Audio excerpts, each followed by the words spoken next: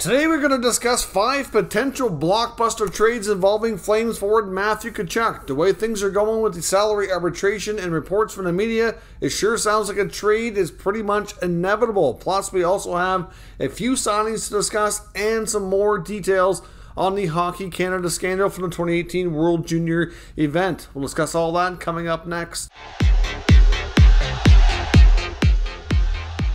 So welcome back to another video here at Top Shelf Hockey. As I mentioned, we have some Matthew Tkachuk trade stuff we're going to talk about here in a few minutes. But first, we have a few other news items to talk about, including a couple of NHL signings today. The New Jersey Devils have signed newly acquired goaltender Vitek Vanacek.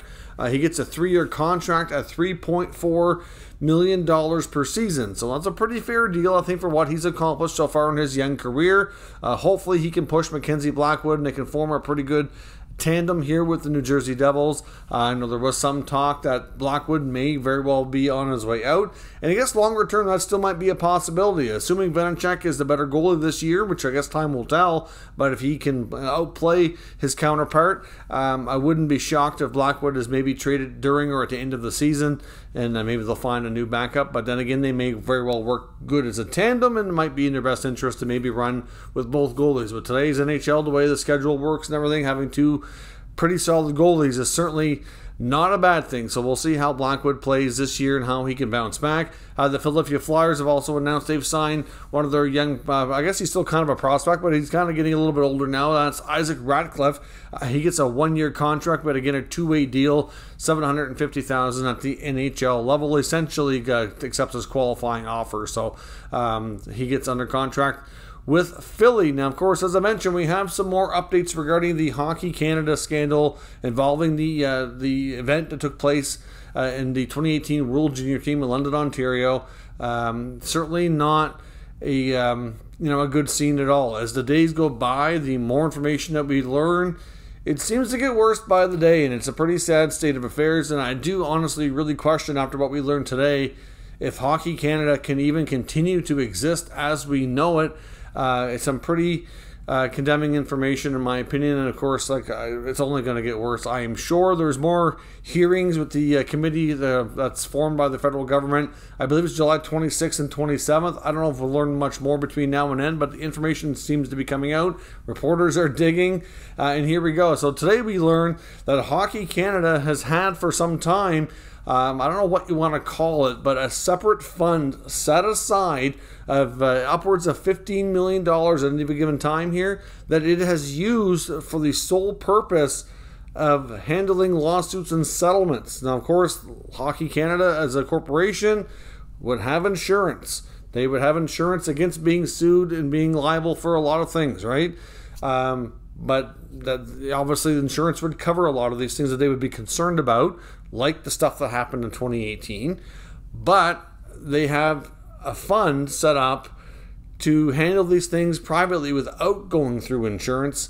And it's believed that this has been funded through registration fees. So think about all the registration fees that Hockey Canada would collect in a run of a year. All kinds of hockey. Hockey is so big in Canada, like it'd be crazy what it could collect, right? So they're getting all this money set aside from registration fees and basically using it to cover up complaints so that it doesn't go public. Because obviously, the more involvement and insurance and all that, the more likelihood that something's going to come out. If they can settle it and get things out of the courts, then of course, the likelihood of it ever becoming known it reduces drastically, and especially because they can get a non-disclosure agreement signed. So okay, well, we're going to pay you off, but then you're going to sign a form saying that you're never allowed to disclose anything about it. It's between us privately, and that's the end of the story. And that's common. I mean, it's common with a lot of settlements. It's not like it's an unusual practice, but in this case, it's just really disgusting when you think about the fact that all these people that could have over the years, and I don't know how many other situations there could have been guilty of stuff that's really deserves severe punishment, are getting off the hook here and getting paid off by Hockey Canada brass. It just doesn't seem like it's so wrong on so many levels. And if you think about all the executives, everybody who knows, even I just don't know how they can continue. It's so disgusting. I don't know what's going to happen. I really don't know. There's lots of players now that have spoken out. There's I don't want to speculate on who the players are that are involved. It's believed there's 8 players, but I'm not, based on all the reporting and everything that I've read, I'm not 100% convinced that they're all 8 players are from that junior team. They were all junior age hockey players. That much we can say. But I don't know that they're 100% all from that team. Now, I will say this, we've also learned, because reporters have been digging, they've reached out to various NHL teams, the NHLPA, as well as agents that represent all of these players, looking for comment. Some have given a statement, some have not. There's still a large group that has not said anything. I want to caution again, I see people on social media saying, well, these 8 to 10 players haven't said boo, haven't said a word, they must be guilty. This is probably who we're looking at. That is incredibly irresponsible to do. Do not drag people's names through the mud without having any evidence. That is not wise whatsoever. I don't think that's fair. Just because a player hasn't said anything doesn't mean that they're guilty or innocent or anything. They might have their reasons. A lot of things to factor in. I just don't know that it's wise on any of our parts to go on social media and speculate on who the players are. But I do know that there is a group of the 6 of those players are all represented by Wasserman Hockey Group, so they all have the same agency, and they appear based on a global news article that I've read, and I'll pin that article down here in the top comment. It seems like they're all represented by lawyers. So I don't know if that's just that agency, trying to look after their people. Do they have more reason to need a lawyer? I don't know. It's hard to say, but there is a global news article. It goes through, and it's more up to date and more current than a lot of other stuff you're seeing on social media. And it goes through each player, because the fact that the news people tried to contact the player's agent, NHL or AHL affiliated team, or whatever team they're currently with right now. Or anybody that's I guess the agencies and teams mostly, or the NHLPA, and for the most part they haven't heard back a whole lot. And just because too, you got to remember there are some players that have statements out there that they're kind of being brushed with the not guilty brush, and their statements are either from themselves or in some cases from their agents, saying that they don't have any knowledge of the situation, they cooperated, or that they had nothing to do with it. And that's fine and dandy, but if they feel they're not guilty, they're not going to come out and say anything else. I don't know that making a statement saying, yes, I didn't do it, is enough. How many people go to court, did a crime, and claim they were not guilty? It happens all the time. Just remember all that. I don't think it's fair that people are going on social media and saying, well, these 5 or 6 players have put out statements saying they didn't do it, so it's got to be these guys. That's so wrong, so irresponsible. You don't want people threatening players, ganging up on players, or spreading misinformation, because to be completely honest, we don't know. Nothing has been identified. Nobody's been charged. Nobody's been proven guilty. So I think people should pump the brakes when it comes to all that kind of activity and just follow the proper news people. As the updates come out, we'll talk about it. I'm not going to ignore it, even though it's a touchy subject and something a lot of people probably don't. I know there's probably people out there that may be questioning if they have a YouTube channel or if they're in media of any sort, should they be talking about it, should they be covering it? I'm not afraid to tackle the tough subjects. I never have been and never will be, but I'm also not going to try to incriminate people when I don't have evidence. So we'll see. It's a messy subject. It's getting uglier by the day, and I almost think it should be torn down to the ground. Start it fresh with the right people who can change the culture, who can change the mentality, and move forward in a completely new direction, because it's just completely absurd, the stuff that's gone on that we didn't even know about because it's been covered up. It's bad, and it needs to change, and there's no reason for it, So hopefully we'll get more answers. I know the NHL wants everything sorted out before training camps will roll around, so they can complete their investigation, and if there is going to be any punishments handed down, that they can deal with it before the season starts, right? I know, obviously, the Hockey Canada is launching a new investigation. What that's all going to include, we don't know. So the other thing, too, that we also learned is that there is 2 videos taken by the players, or one of the players, or from that happened, I was taken at the event. The two videos essentially are the female who's alleging the accusations here, were two very, very short videos where she says that everything was consensual in one of them, and in the other she says that she's sober. Of course, we haven't seen the videos, but certain people have within, the legal world, and they've commented on it. But of course, the videos are not made public. But you got to think too, like that again, which I understand that they was probably used to defend them. But you're in a room, you're ganged up on. If everything's happening the way she said it did, don't you think she's going to say and do whatever she feels that she needs to get out of there safely? She could have been pressured into that. Like, to me, that's not... The fact that they felt the need to do that is not... it doesn't look good. Secondly, like, there's also a text conversation between one of the players, which I assume is the first player that she talked to, because she does... I believe the statement of claims, like, she met one player... Everything with him was consensual, but it's what happened afterwards where he brought in a bunch of his hockey player friends is when things became non-consensual, is what the allegations are. And that, I believe, we assume right now, that based on this text conversations, that it's perhaps him, I don't know for sure though, that's texting with her the next day, confirming if she went to the police. She says that she didn't want to, but her mother did, and he's trying to convince her that that was wrong. There's going to be serious consequences here. Far from over. This is going to be one of the biggest stories we follow all summer long. Now, the Matthew Tkachuk saga. We know that Matthew Tkachuk and the Calgary Flames are headed for arbitration, but it's not player-elected arbitration. This is the second window here for club-elected arbitration, which is not a common thing. You don't see it very often. But obviously, where the player chose not to go to arbitration, that left the option open for him signing his qualifying offer, which would be a one-year, $9 million deal, which expires as of July 22nd. So sometime before the end of the week, he could have just signed it and says, yes, I accept. He has a one-year deal. He's a free agent next year. End of story. Making $9 million. Can't negotiate an extension until January. Number two, it also would have left open the possibility of accepting an offer sheet if another team comes along, gives him an offer sheet contract that he likes, team he wants to go to, he signs and accepts. Calgary, of course, can match it, but it shows that he wants out, so what do you do, right? It probably depends on the compensation. At the end of the day, those options are no longer available because now they're officially in arbitration.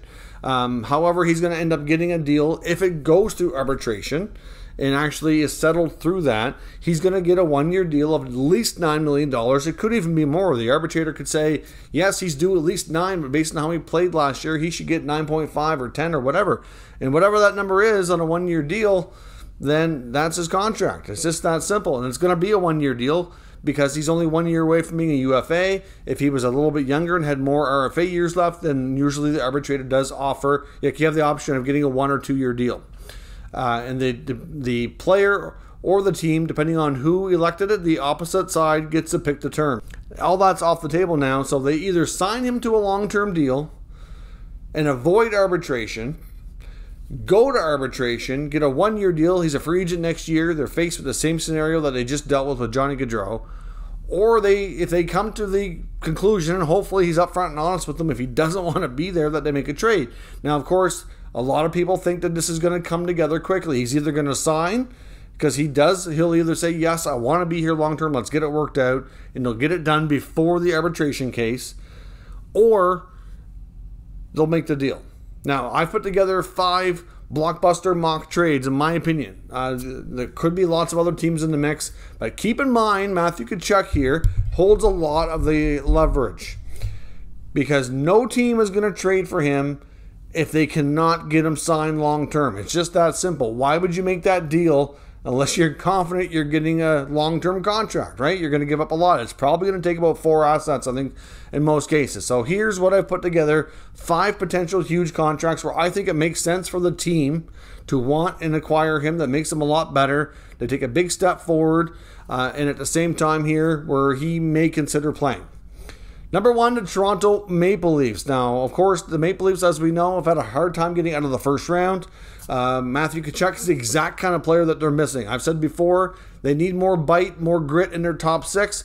He's all that. He's like a unicorn player. There's not a lot of players that fit his description right now in the league, outside of maybe his brother and a few others. There's not a lot. So what would the Maple Leafs have to give up to have a chance at acquiring Matthew Tkachuk?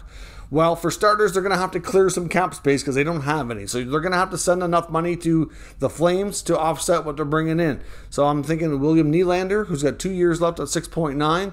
Alex Kerfoot is making 3.5. So there's your money for cap purposes to get him in.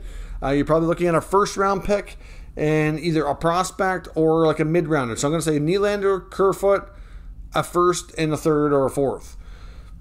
Or you could replace that third or fourth with like maybe, a prospect that's maybe not an A prospect, but like, a decent one. That to me would stand a good chance to get a deal done. Now, a couple of reasons why I think Matthew Tkachuk might actually be open to playing in Toronto. For one, he's played in Canada for a while now. He knows what the markets are like.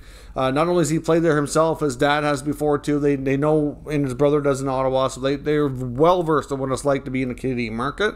Of course, he's an American-born player. Knows Austin Matthews very well. Did have a brief junior connection to Mitch Marner through the London Knights, so there's certainly connection there. So he knows those guys well. Could be an excellent fit. Would know other people on the team. I don't think he's adverse to. He's not shy for the attention and everything that comes with playing in Toronto. Obviously, Kyle Dubas would have to talk to him about a contract, but if that seems agreeable to me, that does make sense. Now, I'm not sure that would be exactly how the deal would go down, but that to me would be a good starting point. Team number 2, the New York Islanders. We know Lou Lamoriello needs to swing for the fences this offseason and get himself a top-line winger to play with Matthew Barzal. Well, nobody would fit that description better than Matthew Tkachuk. He would be a tremendous addition for the Islanders. Now, this is going to be tougher. I think the Islanders will have a tougher time to meet the needs of the Flames should they actually be seriously in contention here. But I think they can put together a pretty good package. I think we're looking at a couple of young forwards, Anthony Beauvillier and Oliver Wahlstrom. So they get a couple of solid young scoring wingers. A first-round pick for next year, and maybe either a mid-round pick or a top prospect like William Dufour. Of course, William Dufour is a power forward type of player, just scored 50 goals in the QMJHL, Memorial Cup MVP. He would hold a lot of weight in a trade right now. The Islanders, obviously would be losing out, but how often do you get a chance to get a guy like Matthew Tkachuk?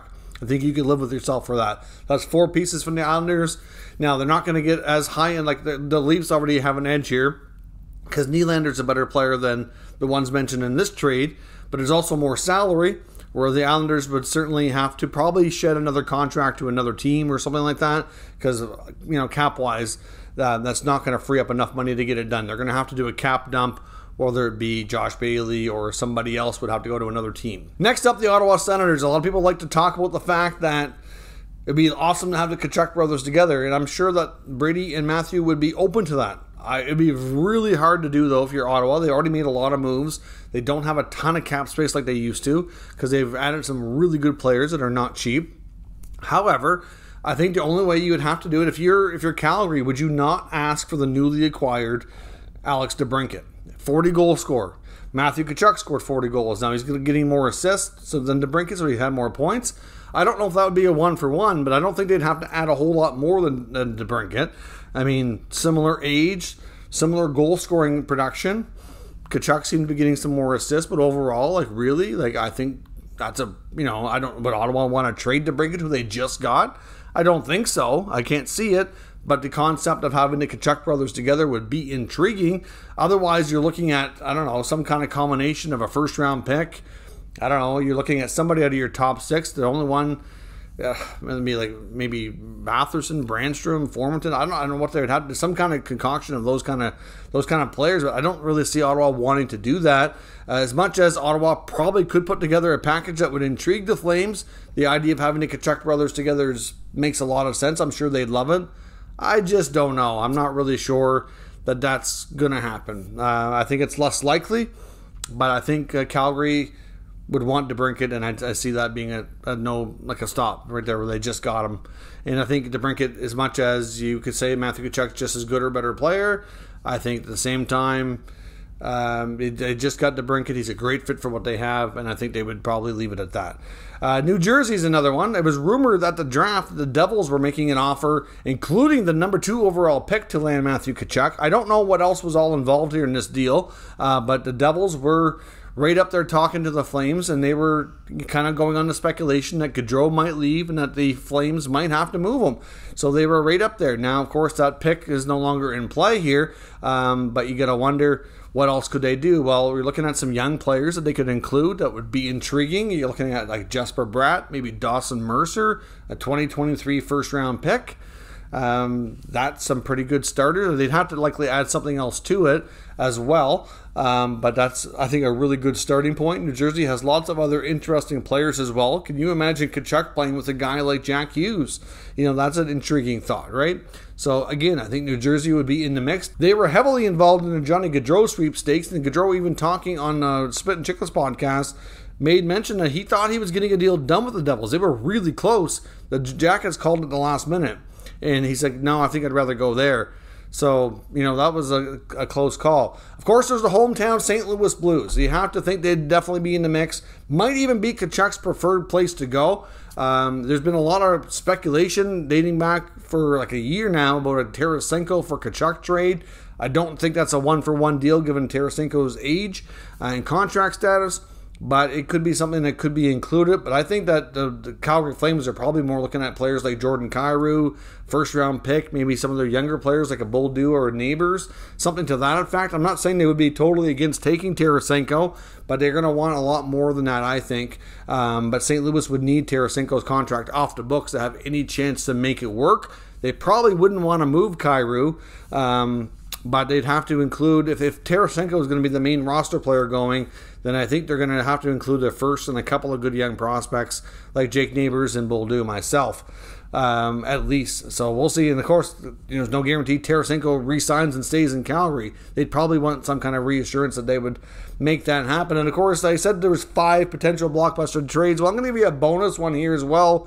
And that's Columbus. They already stole Johnny Gaudreau. Why not try to get Matthew Tkachuk as well? Obviously, reunite Tkachuk and Gaudreau together in Ohio. I mean, we know we were all shocked when Johnny ended up there. Wouldn't we be just as shocked if Tkachuk ended up there too? I mean, what could Columbus deal for Matthew Tkachuk? Well, I think they could put together a pretty good offer myself. From a roster standpoint, salary perspective, we know they're having a hard time coming to terms with Patrick Laine. He's been a 40-goal scorer in the past. Maybe they consider moving Laine. If they can get Matthew Tkachuk, I know they want to keep Laine, but suddenly Tkachuk's on the radar. I think they make that deal. You throw in a one-year contract remaining for Gus Nyquist, a $5.5 million. Now all of a sudden the cap in Columbus is better shape, so you can probably make that work. You got a year of Nyquist, you got Laine. Throw in one of their new young defensemen that they just got in the 22 draft, maybe Jiricek or Matejchuk, one of the two. First-round pick.